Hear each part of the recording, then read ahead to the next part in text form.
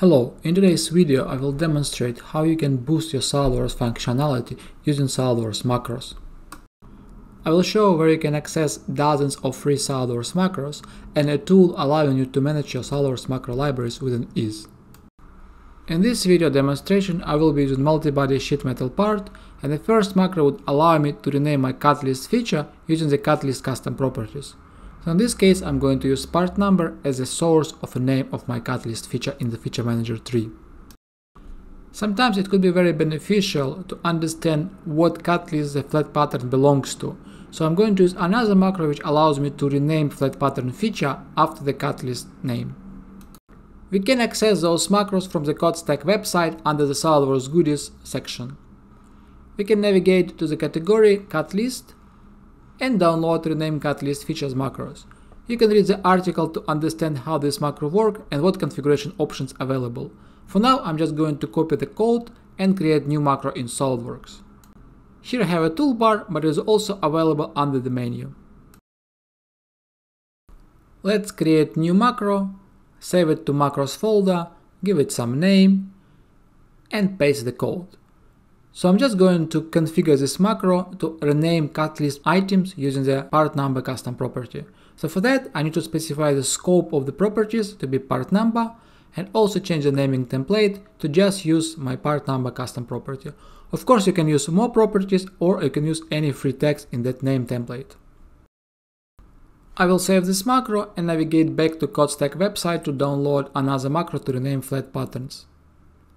This macro is available under the part category and it's called rename flat patterns after catalyst. In a very similar way I'm going to copy the code, come back to SOLIDWORKS, create new macro, give it a name, save it, and place the code over here. I will keep default options for this macro. In order to improve the experience of using those macros, it would be nice to place them into the menu and a toolbar, just similar to any other SOLIDWORKS command is.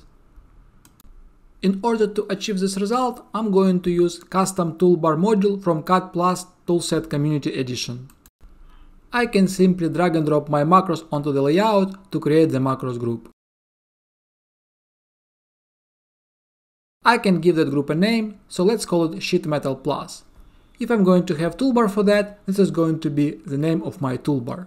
Now let's slightly modify the settings of my macros. I'm just going to give it different title and description.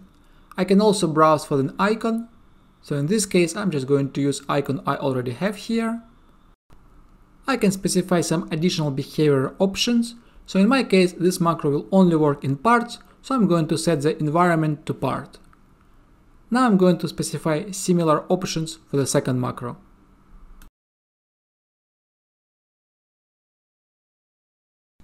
I will also set the scope to part, as this macro is only applicable in a part environment. It is required to restart SOLIDWORKS to apply the changes.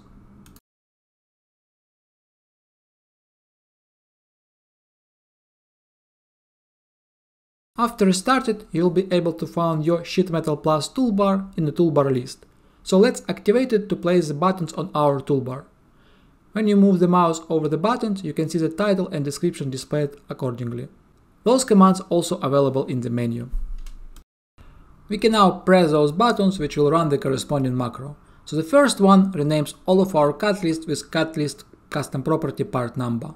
So we can just quickly validate that the result is correct. So you can see the part number of this item has been applied to the catalyst name. Let's now scroll down and run second macro to rename our flat patterns. So in a similar way, our flat patterns are now named after our catalyst names. Let's go ahead and now we'll demonstrate another macro which allows to apply the custom naming for your new files using the shared counter. So we can find this macro under model category, and let's copy that code, come back to SOLIDWORKS, create new macro, give it a name, and paste the code. It is required to set the path to the counter file, which is a simple text file. So let me create a new file here, call it counter.txt, and just specify the default value to be 0.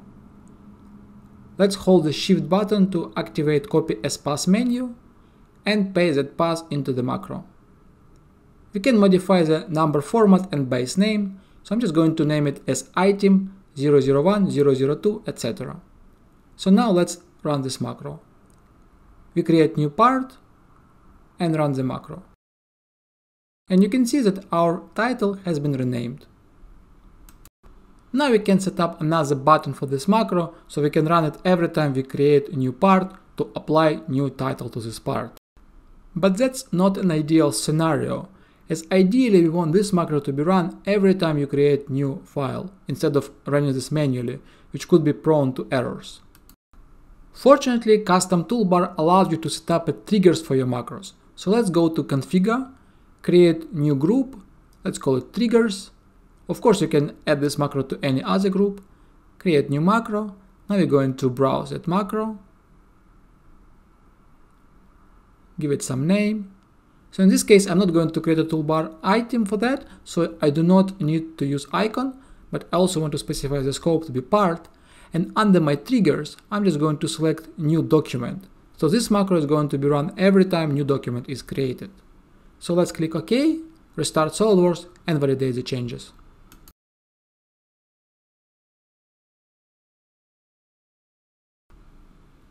Now when we create new part document, you can see that the title is automatically changed with the next counter value.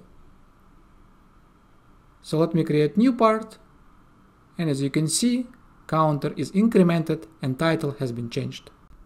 You can find more information about macro library and custom toolbar tool by visiting the link in the description of this video.